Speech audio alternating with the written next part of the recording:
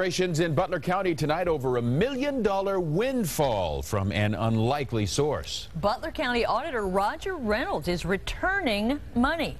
Service fees from each county levy fund his office. Now, after cutting his budget almost in half over the past 3 years, Reynolds says he has more than he needs. And what once was a spend it or lose it mentality is now a save it and return it commitment to the taxpayers of Butler County.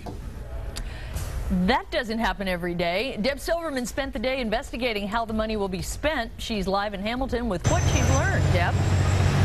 Carol, the community leaders that I talked with today are thinking more about saving this money than spending it.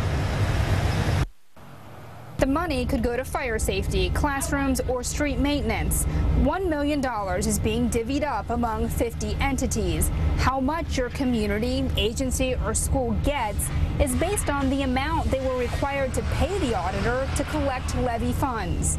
When it comes to those extra funds, we don't want to just frivolously spend them. Liberty Township trustee Christine Matisic says the township plans to save its unexpected $20,000 for an emergency. It's just like any household budget.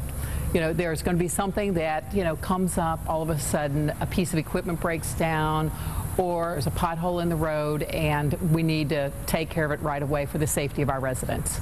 The director of Butler County's Board of Developmental Disabilities has a similar stance when asked about the $46,000 her agency will get back. The fire chief in St. Clair Township hopes his township's $1,200 can go to important life-saving tools that don't fit in the current budget.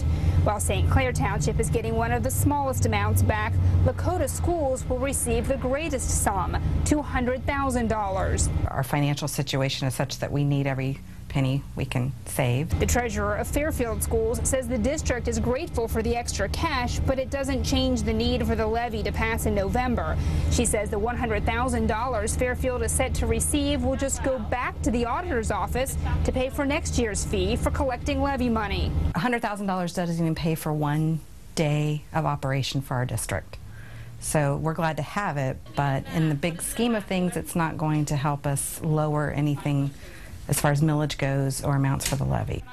To find out how much money was returned to your community or your school district, go to our website, WCPO.com.